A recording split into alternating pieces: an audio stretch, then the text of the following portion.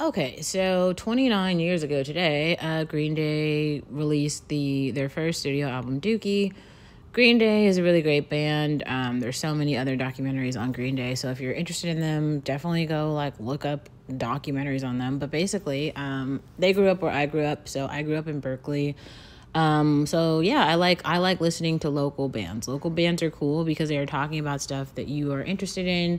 So if you are looking for other bands who are currently right now, I would give you a list of Young the Giant and the Linda Lindas are very nice. All of them are kind of in that area. I like the music a lot. It's pretty great. Anyway, but let's talk about Basket Case for a minute because I do feel like some people have not seen the music video and don't understand the context of what's happening here.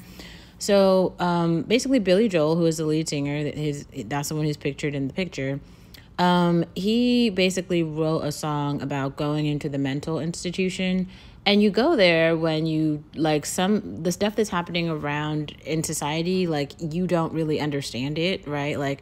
You are displaced from reality, right? There's society, right, which includes other people, and if you're in a place where you don't feel safe, you don't feel grounded, you don't understand what's happening in society, the mental institution is really a place where you could go seek help if there's no other space. But talk therapy, it would be help. Go to talk therapy before you go to the mental institution. But someone, I can't remember, one of the actors just checked himself into, or some senator just checked himself into a mental institution for clinical depression. There's so many reasons why you'd go. Anyway, so the song basically he's talking about what he talks about with his therapist. He's venting to the microphone. So he's talking about how he has all these thoughts. So he took his thought to a prostitute and told her. She said the prostitute told him back that he was depressed and he's bringing her down. So shut the fuck up, basically.